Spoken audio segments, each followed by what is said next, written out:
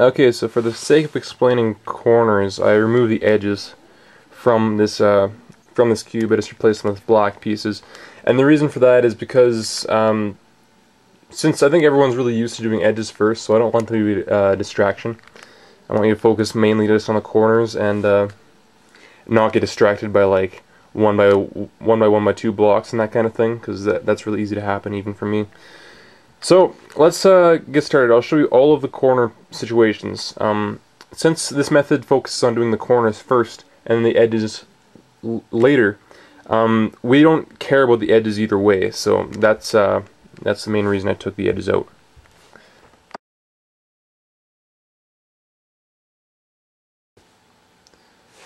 Okay, so the first two situations involve the ability to match one and only one corner to the F2L. Always make a quick check to make sure that none of the other ones match. So when we have the situation, we want to place that corner in the front left of the top, okay?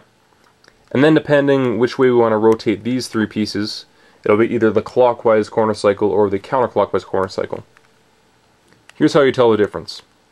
Anytime you have headlights in the back, it's going to be clockwise. Anytime you have headlights on the side, it'll be counterclockwise.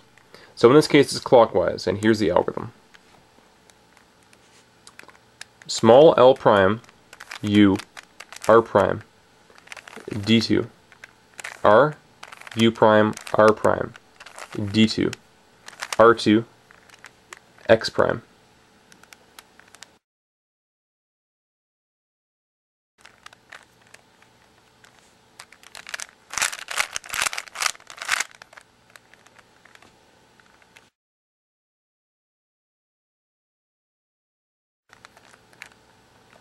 So here's the counterclockwise version, where we have the matching corner in the right place and the headlights on the side this time.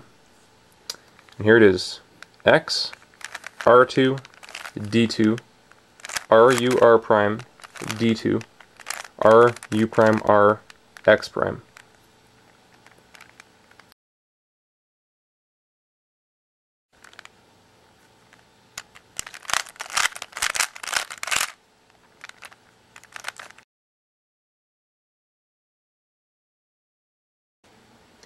Okay, this final situation involves the inability to match one and only one corner.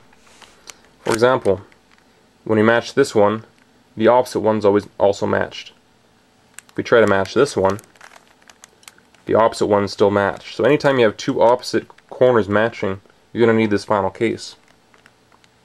The reason is that you can't apply a 3-cycle like the clockwise or counterclockwise corner switcher to two edges and have it solve.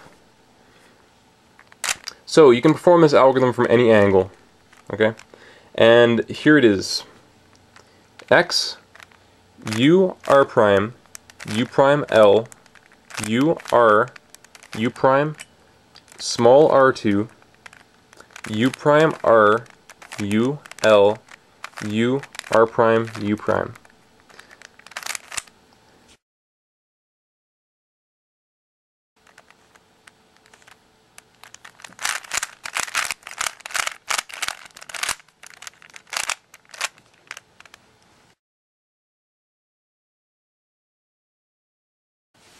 Okay, so the edge switchers. The first two edge switchers involve the ability to make a solid color on one side. So that's whenever you have one of the edges completed relative to the corners. So that'll happen most often. So you want to take the solid color and put it in the back.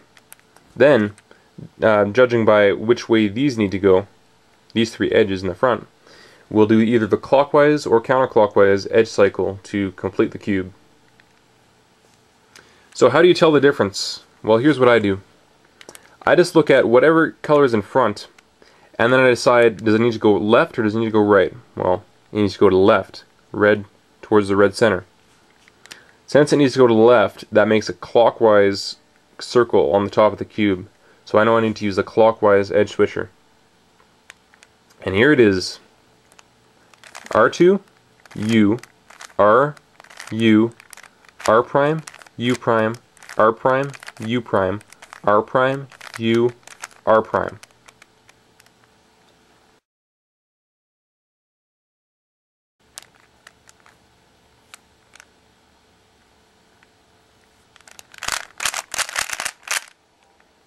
There we go.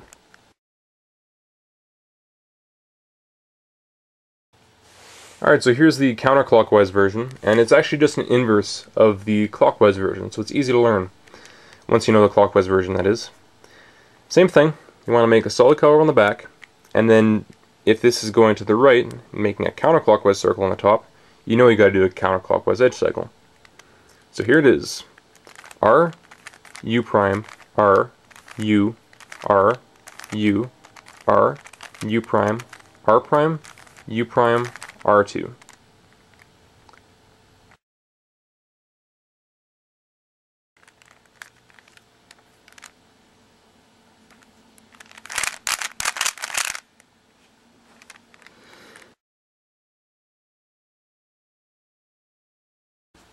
Okay, the next two are also very easily recognizable.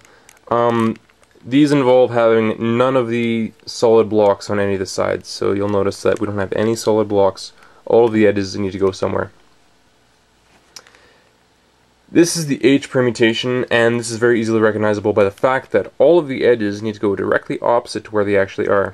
So we have green on the blue side, green should go to the green side, blue on the green side, red on the orange side, and orange on the red side. So basically we're just trying to switch them around in like a cross shape. Here's the algorithm for it. M2, U, M2, U2, M2, U, M2. Now this algorithm is very, very easy to learn because it's basically just the same thing over and over again. However, this algorithm is also given a lot of people a lot of trouble because it's kind of hard to perform. So some people like to do, instead of M turns, because some people think M turns are clumsy, some people like to do like R2 prime, R2.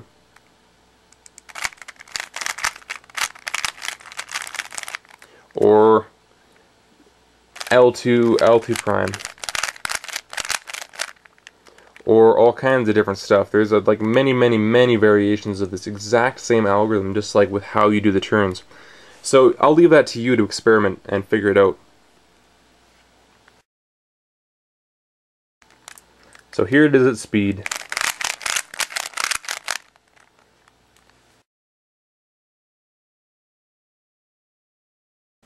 Okay, just one more. This is the Z permutation, or if you're living in the States, the Z permutation. So we're looking at these two pieces, and we'll say these two pieces need to switch, and around the corner here, these two pieces need to switch. So there's a few different ways to actually do this algorithm. There are many variations of this algorithm. There's a couple that use slice moves, like H permutation, where you do the M2 thing, and there's a couple that are like really long, but they are 2-gen. I prefer the 2-gen. I'm going to show you both ways. The one with the slice moves is a little bit more awkward, but the algorithm is much shorter. The one with the 2-gen is a lot faster, but it's a lot longer as well. So they equal out to be about the same amount of time to perform. Here's the slice move one. M2, U. M2, U. M prime, U2. M2, U2. M prime, U2. Now I can't actually show you this algorithm fast because I don't know how to do it fast. Okay? Sorry about that. I just don't practice it fast. And I don't want you guys to think that it's really slow just based on how I perform it. Here's the one that I do, if you don't like that one. U, R prime, U prime, R, U prime, R, U, R, U prime, R prime, U, R, U, R2, U prime, R prime, U. Now, a lot of you are thinking, holy shit, that's a really long algorithm. Yes, it is. It's 17 moves long. But let me show you what that 17 moves equals out to at speed.